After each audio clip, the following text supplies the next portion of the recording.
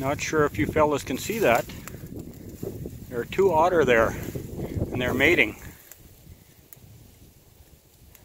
They were right up on the shore here when I come walking. I spooked them off the shore. And yes, they are mating. Way cool.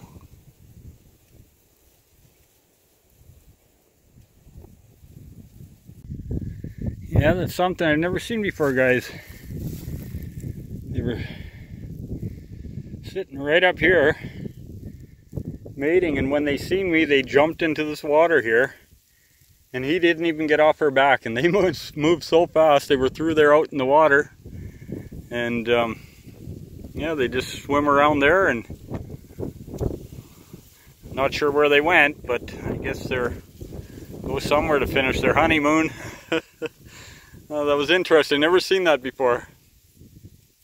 Always see something new when you're out trapping. And I'd had a beaver trap in here and it was snapped, so I'm pulling it. Well, friends, I'm sitting up another beaver house.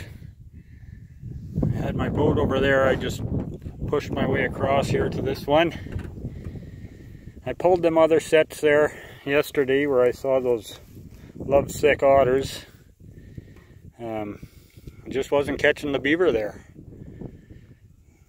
One of my traps there got snapped a couple times, and I think that big old beaver that was in there, he got a little bit trap shy, and so I thought instead of wasting my time over there, plus it was kind of not that easy to get in there, so I just pulled them. I come out and I set up here.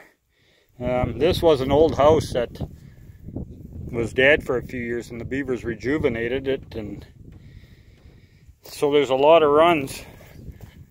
There's one there, but I kind of probed around there with a stick, and I think it's closed off. And this is a big one, but I think it's closed off too. I could not find an opening there. I know they're using this one. This is where they always have their feed bed.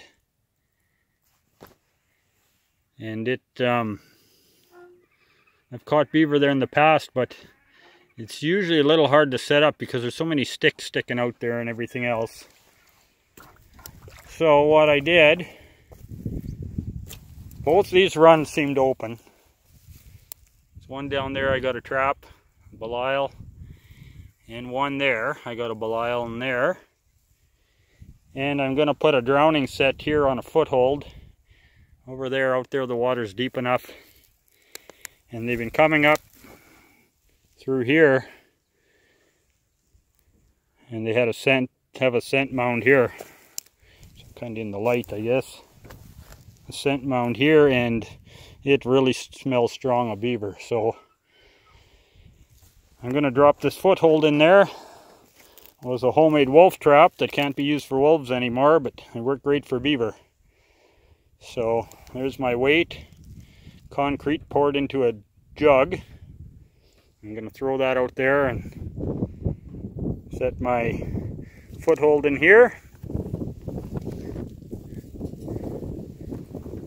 And on my beaver sets, there's what I use for a lock. I just put a wolf lock on there.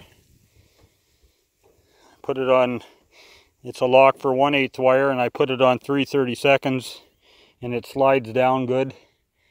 And it grabs good there. They don't come back up. So anyways, guys, I'm going to get this set and we'll see what tomorrow brings. Well, I'm on my way out to do the first check on this beaver house right across there. It's pretty windy today. I hope I can push my way across there without the wind taking me down that channel there to the other end of the slough, but I think we should be able to get it. So we'll go take a look. It is windy. All right, off the top, guys, I can see both my conibear traps, or my body grips, are set, but my foothold is gone.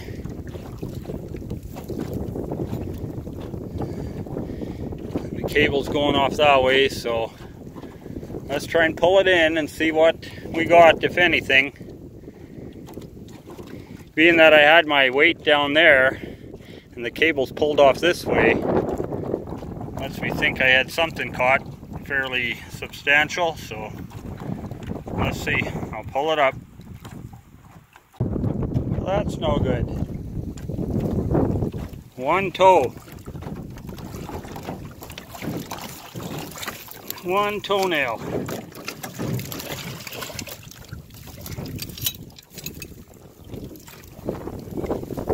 Well, I guess all I can do is reset it and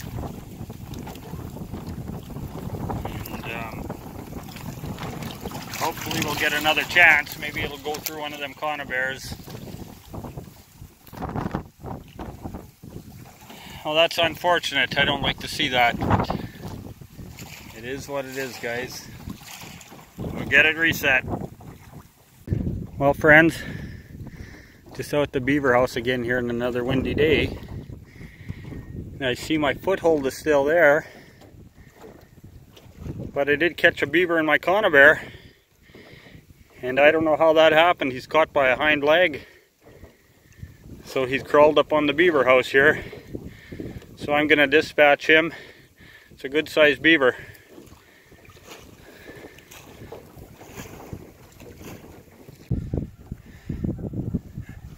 Alright friends, I gave him a BFT. It's a good sized beaver. Hopefully it's the one that lost the toe and the foothold yesterday. So we'll soon find out. He's a big one.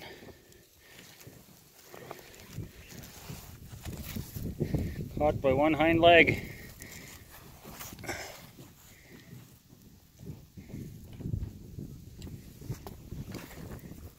He sure got tangled up here.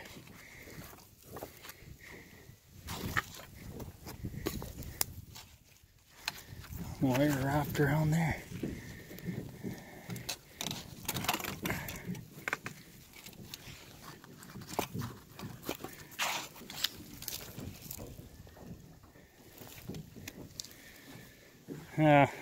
I'm going to need two hands here to get him untangled, because he's wrapped up pretty good here on these poles, guys. But I'm happy to get him.